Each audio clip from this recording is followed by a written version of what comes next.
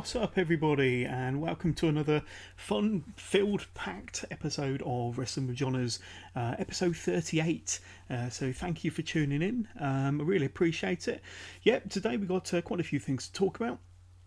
We're going to be talking a little bit about some recent happenings on Monday Night Raw. I'm sure you all saw Bray Wyatt's Firefly Funhouse. So yeah, we'll be talking a little bit more about that in a minute. We'll be touching on the numerous WWE injuries at the moment, including a few that have happened this week that we can touch upon, some that have happened at WrestleMania or just after WrestleMania. So we'll kind of touch on a lengthy list of wrestlers that have been out for a number of weeks now, and what sort of impact that's having on the weekly shows. We're also going to be touching on the weekly episodes of NXT and NXTUK. So once again, another fun-packed episode of Wrestling with Johners. So I just want to kind of do a few plugs for the podcast, but before I do, you've probably noticed in previous episodes the odd kind of woof and bark and howl, and I've got two lovely little dogs. One's a Cavachon called Luna, and one's a Cavapoo called Teddy. So Teddy and Luna, and anything that kind of passes outside the front of our house, whether it be a bird flying overhead, God forbid if the postman ever comes anywhere near the front door, a vehicle passing by, or one of the neighbours, how dare they kind of leave their property. You may well have heard Teddy and Luna in the background in the podcast, although I'm upstairs in my recording studio, otherwise known as my bedroom, and Luna and Teddy are down below in the living room. But if you do hear the odd bark or woof, two dogs going crazy, that's just Teddy and Luna. And if you want to know what Teddy and Luna look like, you can go to my Instagram page. That's instagram.com/wrestling with Johners, and there's some pictures of Teddy and Luna up there. So first plug out the way, you can also reach out to us on Twitter. Just go on to Twitter, and it's @withjohners_pod. You can email the show as well if you have any feedback, anything you want us to kind of touch on as a topic, anything at all. You can email us, wrestlingwithjohners@gmail.com, and of course we got our Facebook group. Go on to Facebook, search Wrestling with Johners, and that's spelled JOHNERS, Wrestling with Johners. Find the icon, tap on the icon, and you can ask to be part of that group. It's all fun and games in the Wrestling with Johners Facebook group. So there we go. Twitter, Instagram, Facebook. Yes. Another quick plug. Wrestling with Johners is now on YouTube. I know that I kind of put the weekly podcast episodes up there, but we've got our own exclusive, YouTube exclusive series now. Started last week, The Wrestling Experience, up on YouTube. Last week we covered a few interesting topics, including kind of backstage shenanigans with wrestlers and WWE personalities getting away with kind of poor behaviour behind the scenes, and all the various goings on behind the curtain in the WWE, as well as all the kind of people, all the wrestlers, I should say they are people, all the wrestlers that have requested their release from their WWE contracts of late. We've got quite a few. Talk for about half an hour on those two subjects. Very, very interesting. Including talking about Road Dogg requesting to step down from his position as lead writer from SmackDown. We talk a little bit about wrestlers that have requested their releases, such as Mike and Maria Kanellis, The Revival, Sasha Banks, and various others. A really interesting watch and listen there. And we also talk about the first two episodes of Worlds Collide, which were Cruiserweights Collide and NXT versus NXT alumni. So go out and check last week's episode, or the first ever episode, the premiere episode of the Wrestling Experience with me, with Johners. This is the usual podcast. We are fast approaching our 6-month anniversary. We're fast approaching 40 episodes. This is 38, of course, and you can listen to the podcast. You're obviously listening to it now, so you can continue listening to it on your kind of podcast platform that you're listening to us currently. But in case you want to try us out on other podcast platforms, or when you speak to your friends and speak to your family about Wrestling with Johners, they can listen to us on Apple Podcast, otherwise known as iTunes, Google Podcast, Spotify, Podbean, Podcast Addict, Anchor, Castbox, Stitcher Radio, YouTube. We are literally everywhere. Wherever you get your podcast, you can listen to this podcast, Wrestling with Johners. And if you're listening to us on Apple iTunes, please don't forget to leave us a 5-star review. Give us a bit of a shout out in the comments. And if you do leave us a 5-star review on iTunes, then I will give you a personal mention on the podcast. So yeah, if you're listening to us on iTunes, leave us a 5-star review, leave a little comment on there as well. And yeah, I'll be happy to give you guys a bit of a shout out on a future episode of Wrestling with Johners. So, with that out of the way, just want to say, yeah, I hope you've all had a good week. The first thing that we're going to touch on this week is Bray Wyatt's return to Monday Night Raw. Now, I'm sure that you all watched Monday Night Raw. Well, a lot of you did, and you probably noticed a bit of a character development from Bray Wyatt. And yeah, there's the new segment that kind of really sent the wrestling world and wrestling fans into a little bit of a spin and hot debate was Bray Wyatt's Firefly Funhouse. So very reminiscent of Blue's Clues and various shows like that. A lot of our American audience have compared it to Pee Wee Herman and Mr. Rogers. Coming from the UK, we're not as familiar with those two individuals compared to our American listeners, but it's only Blue's Clues and Rainbow and TV shows from the 80s. But what I'm going to do a little bit of a watch along now. So I've got the YouTube clip up on my phone, which I'm going to play, so you'll probably hear it playing. I'm going to talk over it and do a little bit of commentary on the segment. It runs for just over 3 minutes, 3 minutes 18 seconds. So I'm going to press play in a second, and then we'll talk about it in a bit more depth afterwards. But this is Bray Wyatt's return to Monday Night Raw this past Monday, and his kind of new gimmick, his new character, still Bray Wyatt.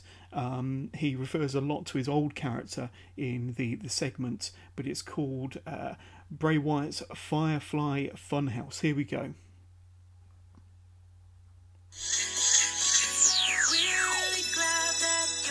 So, a very child-friendly PG intro there, with a very colourful background. Got Bray Wyatt coming through into his funhouse, canned cheering from the children in the background. So, how I have missed you! But I knew that we would be back together again someday. I saw it in my dreams. This is the Firefly Funhouse, and my name so Bray Wyatt, wearing a red jumper, purple shirt, so much fun here. This fairly is plain my special slacks, place, and all my fireflies can feel safe here. And I cannot wait. So it's all fairly family friendly so far. He ducks down, comes back up. The screen goes a bit shaky, and he's got two gloves on, one saying hurt and one saying heal. Oh, and I want to introduce you to some very special friends that I met along the way. So we've got Mercy the Buzzard coming out of the box there. We've seen him in a couple of segments in Monday Night Raw the past few weeks. Hi, I'm Peppy the Witch. Then we've got Peppy the Witch. You are going to love them. So where we've seen Peppy the Witch in the past few weeks, that's kind of sent a few chills down the spine of some of the watchers of Monday Night Raw. And yes, he did used to be a very bad man. Okay. Some boos there from the children in the audience. But trust me, I have been barbarically punished for all of my wrongdoings. And that part of me is dead now. However, I do keep a reminder so that not even in my weakest moments Bray Wyatt referring to his cult leader persona before, when he was the leader of the Wyatt family. See? There's the cardboard cutout of Bray Wyatt, his previous gimmick as the cult Wyatt family leader, of course. Now he's got like a chainsaw, cuts the cardboard standee of Bray Wyatt in two. Our fun's just getting started here. And remember, Fireflies, I'll always light the way. And all you have to do is let me in. There we go. Well, if that's not scary, then I don't know what is. So, let's stop that there. So, it was certainly a talking point after Monday Night Raw this week. And when I first saw the graphic of Bray Wyatt and him coming through into the funhouse, and it was very reminiscent of the Blues Clues, which I know was in the UK and in the US. I thought, well, what's this? Are they turning his character into like a Brodus Clay type character? Remember, Brodus Clay used to be a monster, and then he came back as this kind of 1970s retro dancing Barney the dinosaur, essentially. But no, when you kind of watch this Firefly Funhouse, and maybe you might take a couple of viewings, it certainly took me a couple of viewings, but it's very dark, and it's been kind of it's been compared to Bray being like a cult leader, a cult figure for children, and it's received quite a bit of attention from all wrestling writers and anybody connected with wrestling. And I know that WWE's stockholders and sponsors have said that they are not fond of the gimmick, with it being kind of like a bit of a cult leader for children. I think there was some pressure on the WWE for them to change it up, get rid of the Firefly Funhouse, and to kind of not show it again, not air it again. However, it sounds like WWE is sticking to their guns, because they did air the same segment, all 3 minutes 18 seconds of it, again on Tuesday, SmackDown Live on Tuesday. So it looks like they're kind of going to run with this, and with the characters, Mercy the Buzzard and the Witch, and of course Bray in his he's obviously he's the new Bray Wyatt, kind of he's sinned for his he's repented for his previous sins, so yes, no more the nasty heel bad man Bray Wyatt that we had back last year and dating back from 2013. Now it's this kind of the fun, kid-friendly Bray Wyatt, but yeah, it's dark and it's menacing, and it's got a message behind it that says, yeah. I'll tell you who else this reminds me of.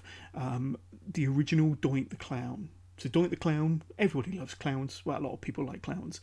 But a clown is meant to be fun, it's meant to be friendly. But the original Doink the Clown, played by Matt Bourne, yep, he would throw confetti, sometimes water over fans and wrestlers. But then he would kind of flick a switch and have this dark side. And he would be more like It, out of the film, or the kind of 90s TV show It.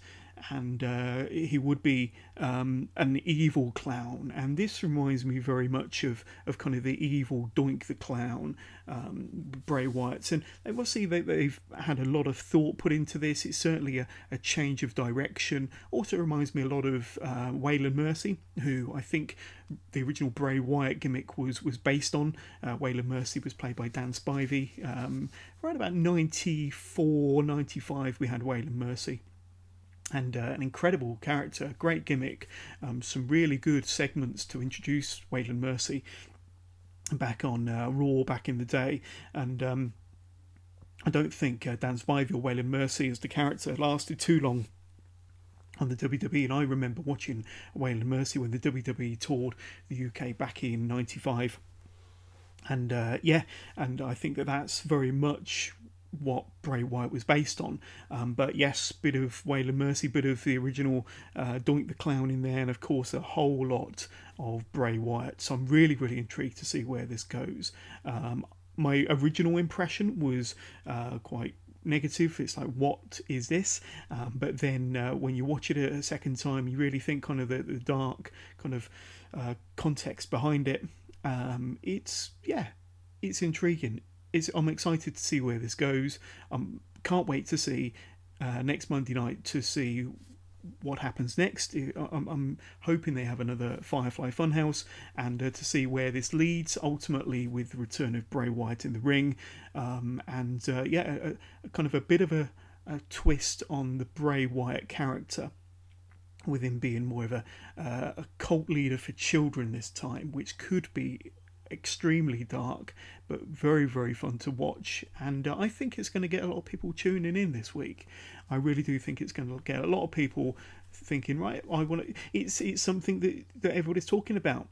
So whether you like it, whether you hate it, people are going to tune in and watch it, which is only good for the product, only good for the TV show, only good for Bray Wyatt. And I think the key to this is WWE need to see it through to the end. They need to last the course basically, and see it through to the end. And it wouldn't surprise me if Bray himself has a lot of input into this character and a lot of input into the segment from Monday night. And this I am 100% in on, so I can't wait to see where this leads. I want to talk about some injuries. Lots of WWE injuries at the moment, as I said at the beginning of the show. Some dating back to WrestleMania, or just after WrestleMania, some more recent. Sheamus has been out since the 9th of April, so the first SmackDown Live after WrestleMania. And he was in a match and apparently suffered a concussion during the match. Now, he's been out for the last 2 weeks, and come this Tuesday, it will be 3 weeks. So, we did see Cesaro get drafted to Monday Night Raw, and he's wrestled as a singles wrestler. So I've heard that it's kind of an end to the tag team The Bar, where he would usually tag with Sheamus, of course, and they've been together for the last 3 years, and very successful they have been together as well.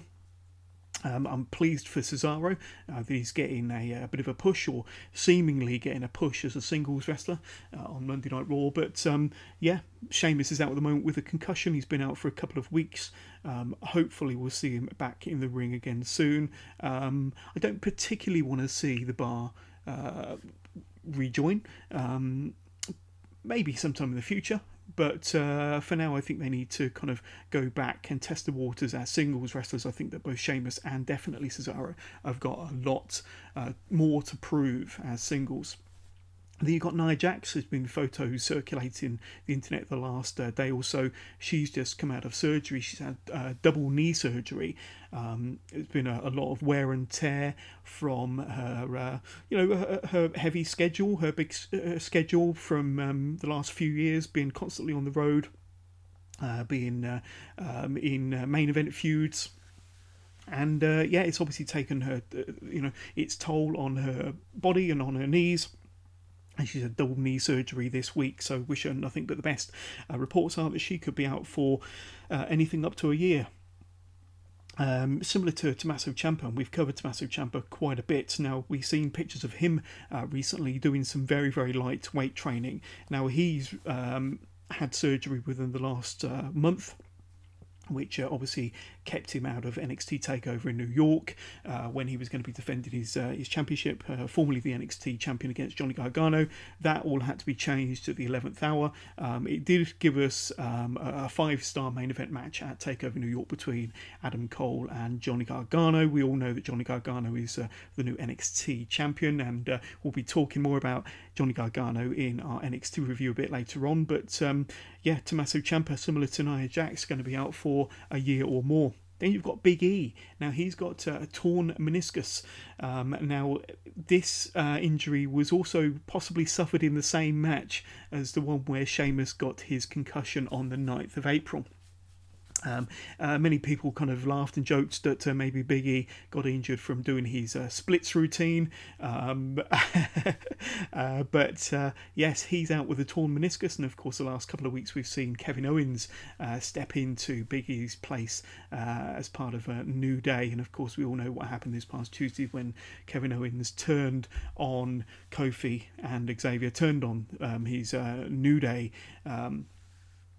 colleagues, although he'd only been part of that faction for a week before turning on them, and now he's put himself in a position where he's now the kind of the new contender, the new number one contender to Kofi's WWE Championship. Ronda Rousey, she broke a bone in her hand. It was her right hand in the match at WrestleMania against Becky and Charlotte Flair, of course. She didn't show any signs of being injured during the match. She is as tough as nails. We all know how tough Ronda Rousey is, but yeah, there was footage of her being assessed after the match, after WrestleMania, and yeah, she's got a broken hand now. I think that she was scheduled to take some time off. I know that she's got a 3-year contract, and for her first year she was full-time. We saw her pretty much every week, wrestling regularly on Monday Night Raw as well as every single pay-per-view, and I thought that she you could compare her to Kurt Angle when he made his debut in the pro wrestling industry. Both fantastic athletes, both natural competitors of any sort of combat sport, whether it's amateur wrestling, whether it's judo, whether it's inside a cage in MMA for UFC, or inside the squared circle for WWE. And just like Kurt Angle, Ronda Rousey took it, you know, like a fish in water, and took it like a natural, and she had probably one of the best, if not the best, debut years of any wrestler I've ever seen in pro wrestling. And I think there's a lot of people out there that would agree with me. But I think that for after WrestleMania, she was always scheduled to take a bit of a break. And of course now with her hand injury, she's going to be out for a little while. I think that for her second and third year, she's going to be more like a part-timer. But yeah, best of luck to Ronda Rousey. Then you've got Matt Riddle, who's been pulled from NXT live shows over the last, certainly over the last week or so. I think that it was this past weekend when he was first pulled from the NXT live shows. Now he has an arm infection, so no broken bones or torn or pulled muscles or concussions or anything serious. And I think we can all be grateful for that, because I think we all know that Matt Riddle is such an important player in NXT, and of course the future of NXT and WWE as a whole. And Matt Riddle's got an arm infection, so I'm sure he'll be back very, very soon. Daniel Bryan, and there's been a lot of people talking about Daniel Bryan.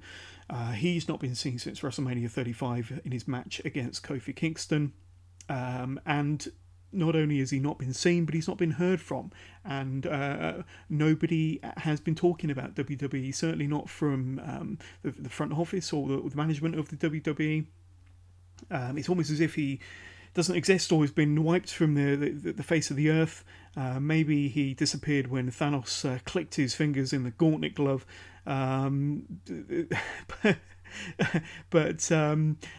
Yeah, there are some serious concerns that because there's been no news about why he's out, there are some concerns that Daniel Bryan is injured. There's some concerns that maybe he suffered a concussion in his match with Kofi at WrestleMania 35. And yeah, we all know that Daniel Bryan was out of action. He had retired, and he was out of action for 3 years because of his history with concussions, and that he was essentially forced to retire. And when he did return, when he came out of retirement, he was told that he would be impact tested after every single match, and which is what he's been doing.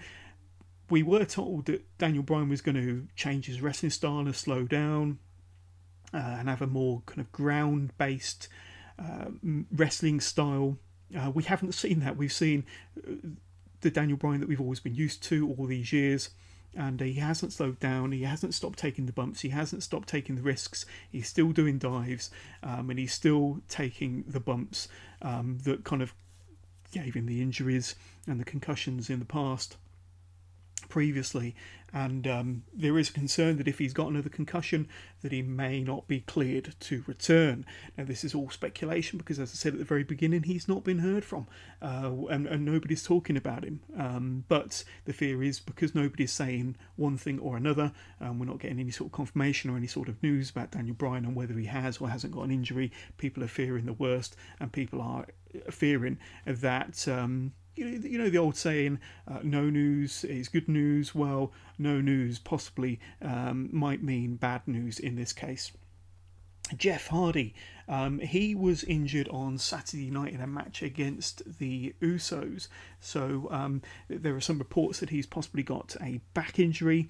And on Saturday he continued the match, although I think Matt Hardy kind of did a lot of the heavy lifting in the match against the Usos. Sunday it was reported that Matt Hardy tagged with a different partner on Sunday to go up against the Usos again, and Jeff Hardy was on the outside supporting Matt. And then from Monday onwards, Jeff Hardy has been not present, and there's a bit of a concern that he's kind of suffering a back injury at the moment. Now, it wouldn't surprise me the way he still dives around the ring. He's been taking these risky bumps for well over 20 years now. And there's concern that he's got quite a severe back injury, but nevertheless, he's not been seen since the weekend, certainly since Monday. He's not been in the ring since Saturday. So we shall see if he appears on any of the weekly TV programmes, any of the weekly WWE programming this coming week. But yes, and of course they are currently SmackDown Live Tag Team Champions, so hopefully he'll be back in time for them to continue defending their championships, and to hopefully not have any disruption to their reign as SmackDown Tag Team Champions. Then we've got a referee. Now, this is an interesting one. You don't often see referees get injured. Or certainly not severely injured, but quite often you see referees get bumped, and as part of the match, part of the story within the match, they will get knocked so that the heel can do their dirty deeds, their shenanigans. To attack the face opponents to get an upper hand, and then the referee comes around, and but there's this referee, Tom Caster. Now, he's a WWE referee, and he suffered a broken leg as he was officiating a match between Tyler Breeze and the Velveteen Dream for the North American Championship at an NXT house show in Nebraska. And there's been photos circulating of Tom Caster's leg, which does appear to be in an unnatural position, in an unnatural angle. You can actually see a photo of this on the Wrestling with John's Facebook page. Go over there now and have a look at that. But Tom Caster is such a professional that he actually completed the match. He was able, so this injury obviously happened towards the end of the match, but he was able to crawl into position to count the pinfall win for the Velveteen Dream at this house show in Nebraska. And then he got obviously stretchered out to be seen. Yeah, a nasty injury. So lots of injuries, lots of wrestlers out at the moment. Like I say, some big names there as well. Certainly Sheamus and Nia Jax, Big E, Ronda Rousey, Daniel Bryan. And obviously they are leaving holes within the roster on their respective brands. The biggest concern, of course, is Daniel Bryan. Now, all the others, I'm sure, will return. And some of them will return sooner than others. Obviously, we spoke about Tommaso Ciampa and Nia Jax possibly being out for as long as a year. But Daniel Bryan is the biggest concern. We all know about his history with concussions. We all know about his history with head injuries, head trauma. And if it is confirmed as a concussion, then he could be out for, well, dare I say, he could be out for good. We don't want to see that, but if he doesn't get cleared by the WWE medical staff, he's probably not likely to be cleared at all.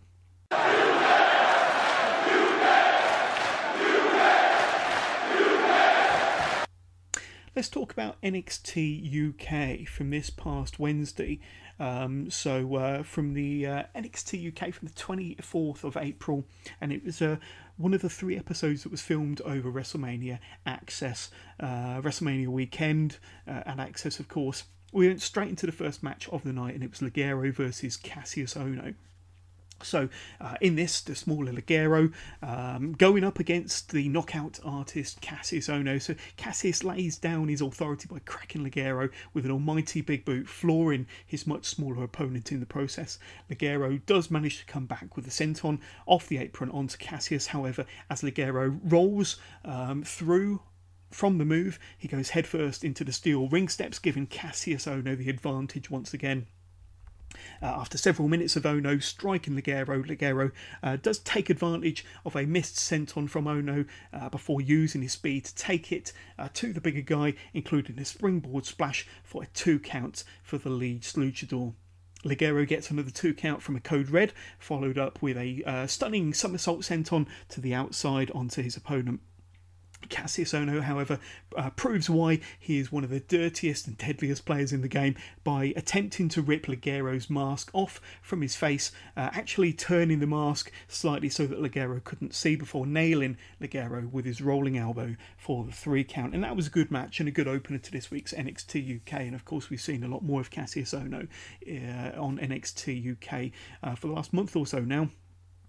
Of course, he says that with him being a 20-year vet, that he's a master of not just the American style of wrestling, but the European and the British style of wrestling. He's wrestled a lot of British wrestlers and British legends over the years, so he is very, very adaptable. And we're going to be talking a bit more about Cassius Ohno when we get to our NXT review a bit later on. Then we see Jordan Devlin.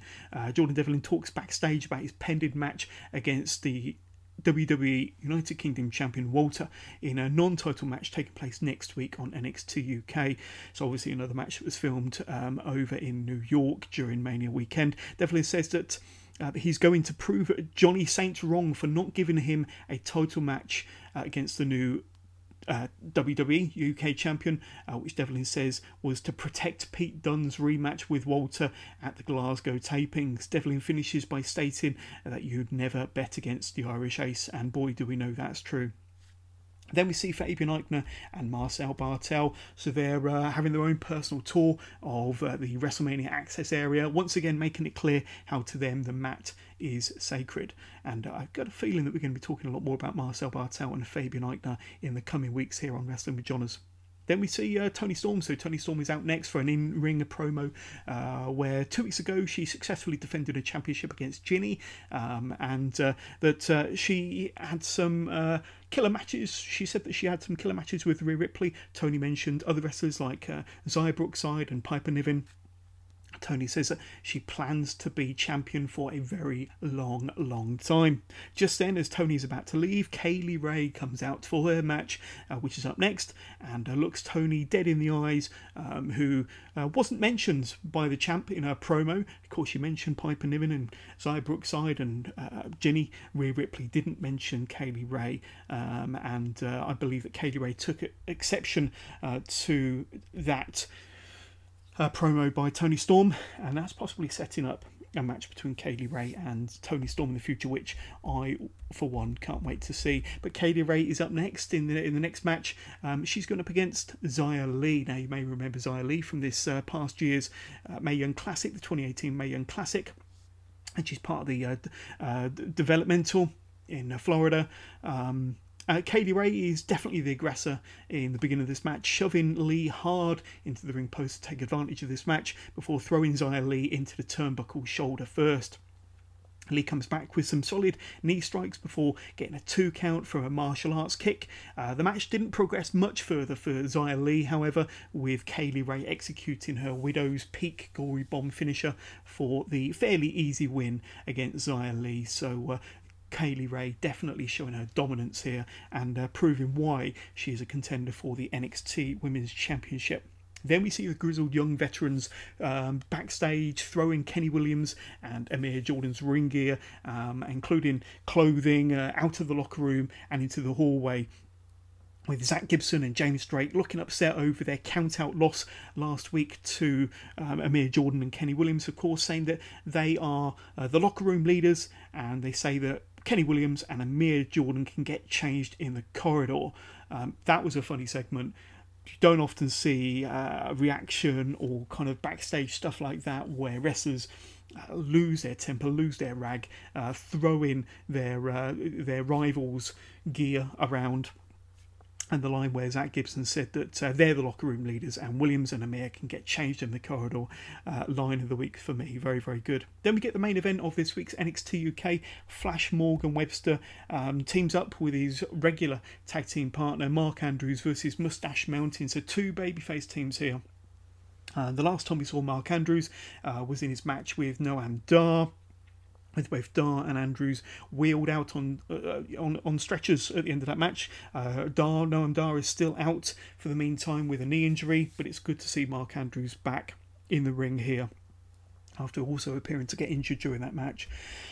You've got to admit that Tyler Bate and Trent Seven definitely come across as the much bigger superstars as they make their entrance, and I think in general, certainly their pairing as Mustache Mountain and their individual successes with, of course, Tyler Bate being the first ever WWE United Kingdom champion.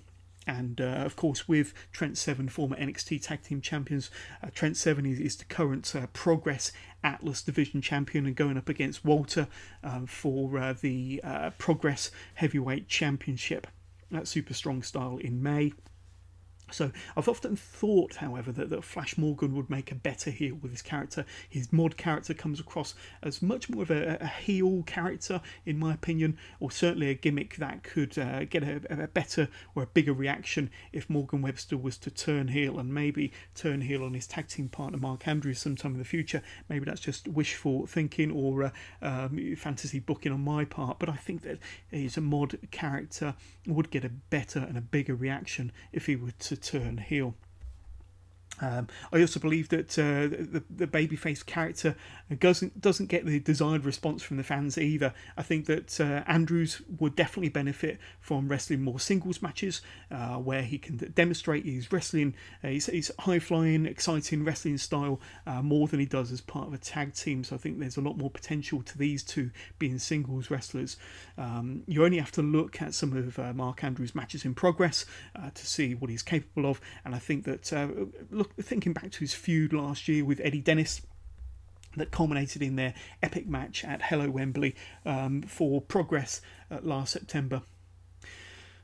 Back to the match, Webster eventually gets the hot tag in this match with from Mark Andrews, who had taken quite a bit of punishment from Seven and Bate. Webster gets the tag in, executes a lion salt on Trent Seven, and a springboard dropkick sending Tyler Bate off the apron. We see Tyler Bate go for an airplane spin on Webster before catching Andrews by the legs to perform like a Cesaro-style big swing. So he has Webster up on his shoulders, he has Andrews by the legs, and he's big strong boy, of course. He's turning them both around with an airplane swing, airplane spin, and a big swing combo, and that was impressive. And I think the fans really loved that spot. Morgan Webster and Andrews execute a double somersault senton over the top rope onto Bate and Seven on the outside. Plenty of double team action from both duos in this match, including Trent Seven and Tyler Bate completing their tandem slingshot clothesline half and half suplex double team, which is normally the finisher, with Seven covering Andrews, only to be broken up by a flying senton from Flash Morgan Webster from more than halfway across the ring, which looked like it hurt Morgan Webster in the process. Bate and Seven won the match in the end in this very entertaining and hard-fought match with their burning hammer and flying knee combo from Seven and Bate for the pinfall victory to cap off this very entertaining hour of NXT UK. So my only kind of comments and criticism really is that the WrestleMania Access crowd, and I'm not the only one to mention this, can be kind of criticised for being a little bit quiet at times. Maybe they've had a long day of wrestling, a long day of queuing up for autographs and photos. But I think when the action is hot like it was in moments during this match, then the crowd are definitely into it again. Remember that on next week's NXT UK we'll be getting the match between Jordan Devlin and Walter in that non-title match. That will be one hell of a match, and one that I'll be covering right here on the Wrestling with Johners podcast. looking at NXT from this week. This week's episode of NXT starts with a match between Jackson Ryker and Humberto Carrillo. So Jackson Ryker, as always, accompanied to the ring by the rest of the Forgotten Sons, Wesley Blake and Steve Cutler. We've been used to seeing Humberto Carrillo on 205 Live of late, but here he goes up against a more powerful, intimidating Jackson Ryker. Carrillo gets a 1 count from a handspring elbow, which only appears to anger Jackson Ryker as he pummels Carrillo in the corner. Jackson executes his Widowmaker chokeslam to Carrillo, which Carrillo wisely rolls out of the ring. Now, this would normally be a finisher for Jackson Ryker, but Carrillo rolls out of the ring, only to be met by the powerful Jackson Ryker, who kind of very swiftly exits the ring and starts to beat down on Carrillo with stiff knees, and then starts to smash Carrillo's head against the steel guard railings at ringside and even into the crowd. The referee calls for the bell to put an end to this match and to put an end to the beating of Humberto Carrillo before the duo of Danny Burch and Oney Lorcan come to the rescue of Humberto Carrillo, bringing Blake and Cutler into the mix as well. In the end, Burch and Lorcan fight off all 3 members of the Forgotten Sons while rescuing Humberto, possibly setting up either a tag match between Danny Burch and Oney Lorcan versus Cutler and Wesley Blake, or possibly a 6-man, including Jackson Ryker and Humberto Carrillo. 6-man, I think, is the way it's heading, but that will be a pretty good match. Hopefully we'll get to see that on a future episode of NXT. And that was a hot way to start this week's NXT, with Jackson Ryker being put over as an awesome force not to be messed with, as it looks like the WWE have big things in store for this man, Jackson Ryker. Then we see Adam Cole get into a backstage conversation, not so much of a confrontation, but a conversation with the original bro, Matt Riddle. Cole asks Riddle what he's doing there. Riddle says that he's never seen anyone get as jealous as Adam Cole is over Roderick Strong getting the title match against Johnny Gargano. Adam Cole asks Riddle if he thinks he's funny, and Riddle says that he thinks that it is hilarious, bro. So that is a match that I would love to see, Adam Cole versus Matt Riddle, and I'm sure we get to see that in a future episode. That will be, would it be saved for a takeover? I think it's a takeover worthy match, but yeah, I get the feeling that we're going to see some form of match between these two, some sort of confrontation in a future episode of NXT, or maybe a confrontation later on in this episode. Then we get a match between Vanessa Bourne and Aliyah versus Candice LeRae and Kacy Catanzaro. Now, this should be a fun match, if nothing else, as a showcase for Kacy Catanzaro to show us more of her awesome athletic ability as she enters the ring using a spider monkey climb up the steel ring post before getting into the ring. Candice LeRae, of course, was featured in a match on this week's Worlds Collide show, Women's Collide, and if you want to hear all about how she got on in a match against Kaylee Ray, then you can catch up with my new YouTube show, The Wrestling Experience Episode 2, which will be premiering on YouTube this weekend. Vanessa Bourne and Aliyah play the heel tag team well in this match, cutting the ring in half and to really punish Catanzaro in the first part of this match with a range of offense before Kacy is able to make the hot tag, bringing Candice LeRae into the ring like a ball of fury. LeRae doesn't need asking twice as she goes to work on Vanessa Bourne with a step-up senton, a neck breaker and a lion salt, second rope, springboard, moonsault, just like Chris Jericho used to do before hooking Bourne's leg for the 1, 2, 3. So it wasn't a long match, and definitely, Candice LeRae made an impact when she got a hot tag. Not a lot of offense from Kacy Catanzaro, which is a shame because I like her offense. I think she's very unique. I call her the Rey Mysterio of the women's division. This was a match that only went 3 minutes and did more to get LeRae's offense over, and with Candice LeRae appearing in this year's Royal Rumble and more recently in this year's Women's Battle Royal at WrestleMania, it appears that they have possibly big things in store for Candice LeRae. And it's great after spending the majority of her time in NXT as the wife of Johnny Gargano and being by his side in his storyline and his feuds. Now she can truly demonstrate what an awesome wrestling talent she is in her own right.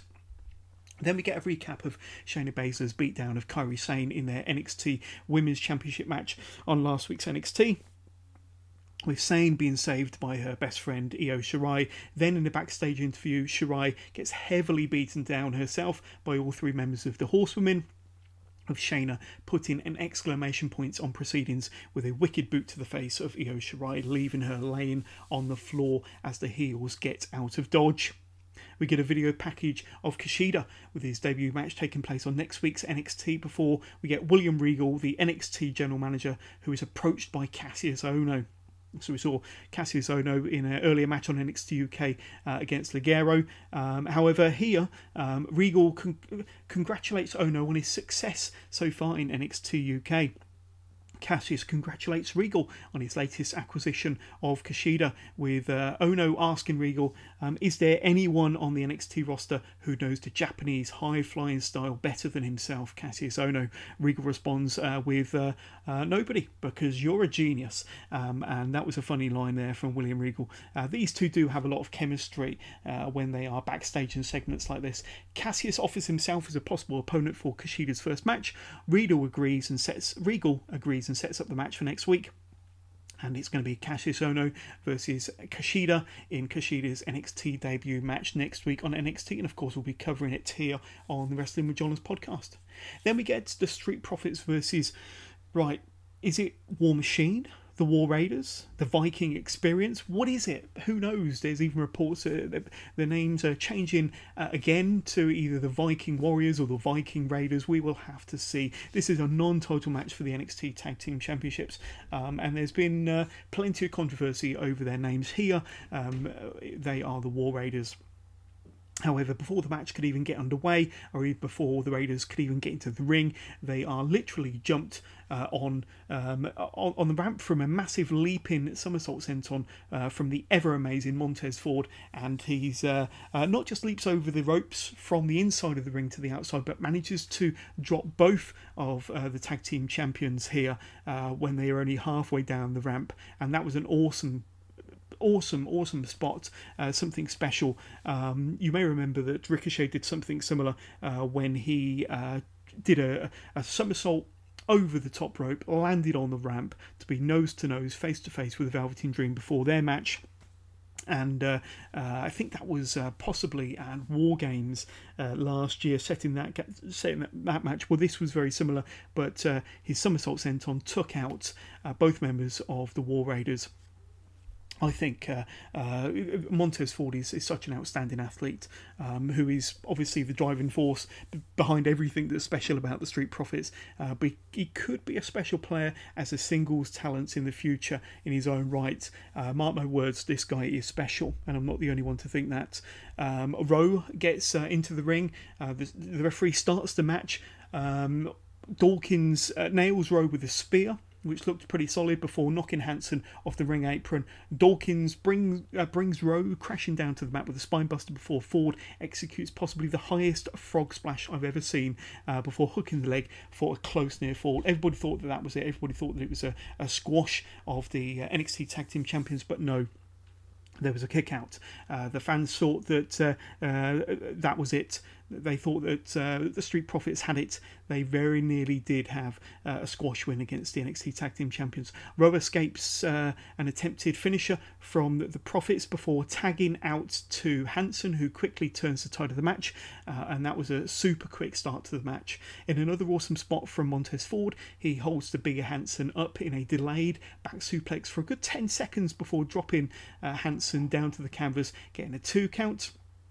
Hansen floors both opponents with a handspring back elbow, so for a big guy that must be over 300 pounds, that is an awesome move to see. Every time I see that, it surprises me, it stuns me every single time. Rowe then nails Ford with a drop kick to the corner. The match ends soon after with their Thor's Hammer tandem finisher on Montez Ford for the win. So that was an outstanding match between these two teams. Montez Ford has demonstrated that he's a real talent in this match, but the War Raiders, the Viking Experience, whatever you want to call them, they get the impressive win here in this excellent tag match. No doubt we will see the Street Profits get their title opportunity in the near future, and it wouldn't surprise me if they become the next NXT Tag Team Champions. Look out for Montez Ford though. I rate him very, very highly. It is then confirmed, as we said earlier, that Kushida will be making his NXT debut against Cassius Ohno on next week's NXT. That should be a very exciting debut for an exciting wrestling superstar. Then the main event of NXT, Johnny Gargano versus Roderick Strong. So Roddy comes down to the ring on his own to start this championship match against the new NXT champion, Johnny Gargano. And we've noted over the last couple of weeks how there's been some obvious tension between members of the Undisputed Era, in particular Roderick Strong and Adam Cole, especially after Strong was granted this championship match against Gargano instead of Adam Cole.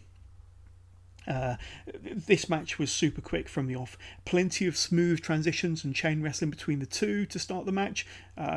Roderick Strong hits a half Nelson suplex on Johnny on the outside on the ring apron as the match goes to the outside.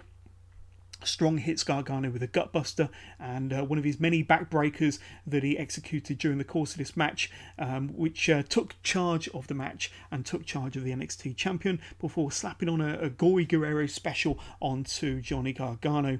The action goes back to the outside where Gargano reverses a wheelbarrow suplex, sending Strong into the steel ring steps.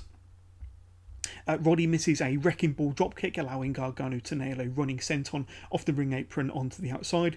Gargano gets a close near fall from a Hurricane Rana super kick combo. There's a spot in the match where Gargano has Strong stood up in the corner, and every time Gargano chopped or hit Strong with an almighty knife-edge chop, I'm assuming that it is either gum or spit flew out of his mouth into the front row, which caused a reaction from the NXT fans.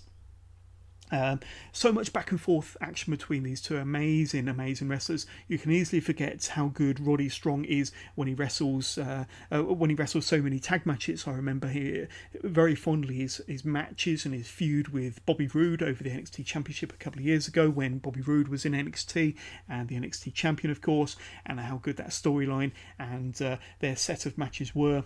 Gargano is finally able to put Strong into the Gargano escape when Adam Cole comes down to distract Gargano. Fish and O'Reilly then make their way down to the ramp, only to be met by the original bro, Matt Riddle. Who kind of lays waste to both O'Reilly and Fish on the ramp, only then to be smashed in the mouth for his trouble by Adam Cole at ringside. Adam Cole then goes to kick Gargano, only to strike his Undisputed Era stablemate Roderick Strong. Gargano spots an opening and connects with a dive to the outside, taking out the interfering Adam Cole before hitting a slingshot DDT onto Strong in the centre of the ring, before hooking Strong's leg for the cover and the pinfall victory. That was an awesome match. Possibly the match not just of the night but of the week in my books, and a pay-per-view caliber match. With Johnny Gargano retaining his NXT Championship in this wonderfully booked match. However, the bigger story coming out of this match is the malfunction at the junction, as one commentator might say, for the Undisputed Era, and especially Adam Cole and Roderick Strong, and where this leaves their relationship as a faction, and where this leaves Cole and Strong's relationship. But as they leave the ring with O'Reilly and Fish, kind of keeping the peace, they're acting as peacemakers here as they head back to the locker room to end this hour of NXT. So that was an outstanding edition of NXT with a really strong opener between Jackson Riker and Humberto Carrillo. With the involvement of the Forgotten Sons and Lorcan and Birch, of course. Then the blistering match between the Street Profits and the War Raiders, Viking Experience, Warriors, whatever you want to call them, followed by this amazing main event match, which not only delivered by the bucket load, the storyline ending with the, possibly with the breakdown in relationships, or the breakdown of the Undisputed Era, was a super hot way to end this show.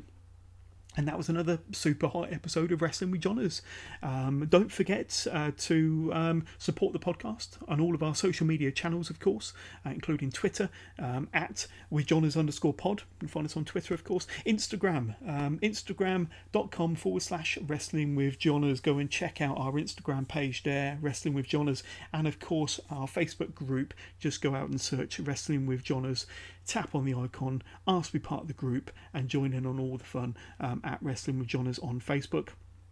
Don't forget, you can get in touch with the podcast by emailing wrestlingwithjohners@gmail.com. You can listen to the podcast on Apple Podcasts, Spotify, Google Podcasts, Podbean, YouTube, Podcast Addict, Castbox, Anchor, and wherever you get your podcasts. We are everywhere.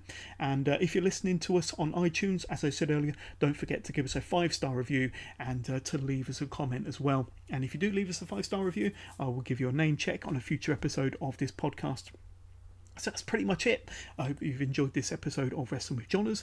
If you did, like I always say, don't forget to hit subscribe and to shout about this podcast.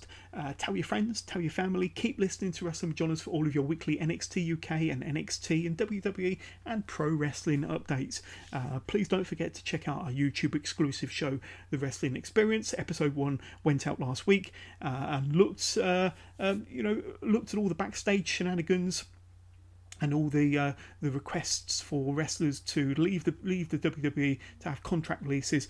This week's episode, which will drop on Sunday morning, looks closely at this week's episode of Worlds Collide, which was a Women's Collide featuring an NXT UK Women's Championship match between Toni Storm, who took on Bianca Belair, and Nikki Cross, as well as an in-depth look. I'm going to be ranking the top 10 wrestlers in the NXT UK Women's division. So you've got the likes of Kaylee Ray, Piper Niven, Zaya Brookside, Jazzy Gabbert, Toni Storm. Will they be in the top 10? Who will be in the top 5? Who will be number 1? Check out episode 2 of the Wrestling Experience exclusively on YouTube. It's my new YouTube exclusive series this weekend. It's going to be dropping Sunday morning.